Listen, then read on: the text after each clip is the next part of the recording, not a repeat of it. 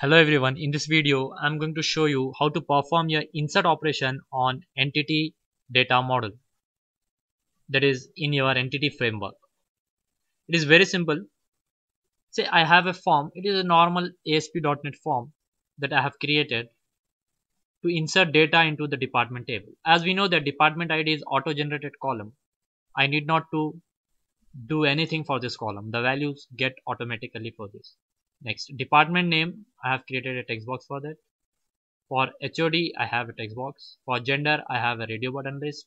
And for active flag, I have is active checkbox. Now on this save button click, I need this data to get inserted into the department table. So I'll double click this button and I'm going to write code here. As I told you in my earlier video, if you want to perform anything on entity data model, you need to use a namespace that is nothing but using organization model that we have in our solution explorer. In organization model, that is this is the namespace that we have, organization model. So I'll say organization model and I'll create an object of this class, that is organization entities.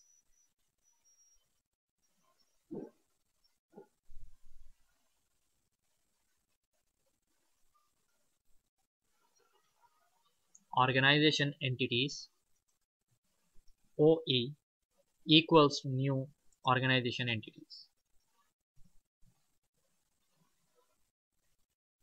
Now I want to perform an insert operation on department table. That means I need to create the object for TVL department. This is the entity that we got for department table. So I'll say TBL department D equals to new TBL department. And I'll say D dot department ID is auto increment. I need not to do anything for this. Department name, I'll get it from txt department name dot text dot toString. I say D dot HOD name, that is HOD equals to txt HOD dot text dot toString. So all this txt dname, txt HOD, these are all the IDs of the text boxes that we have on the form. D dot gender equals to, I have a radio button list, that is RD RBL gender dot selected value dot toString.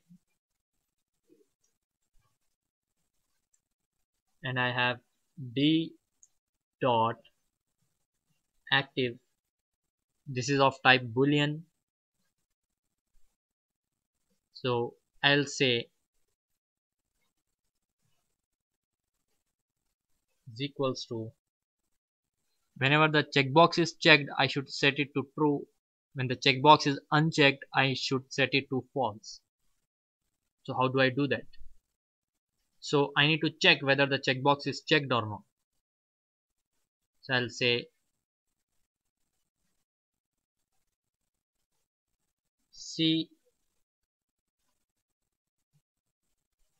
CKB active dot checked. If this is true, then I'll assign true, else I'll assign false. I can write this ternary operator, or I can simply say this CKB active dot checked. Checked will return boolean and it accepts boolean. If it is checked it will set to true, if it is unchecked it will set it to false. Now my object is ready, department object is ready. I have created it with the help of this entity, or you can say object.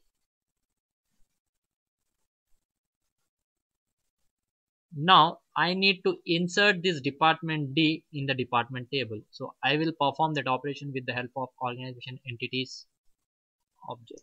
So I'll say OE dot add to department, and see that it is asking an object of TBL department, that is D.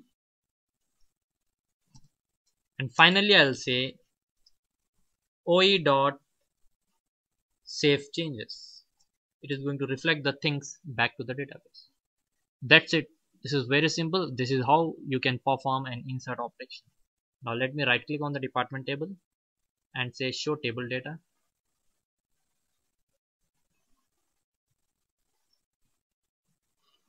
Currently we have two departments, that is QA and admin. I'm going to add a department called as development. I'll say department name as development, HOD as long, gender, and I'll say is active to save this.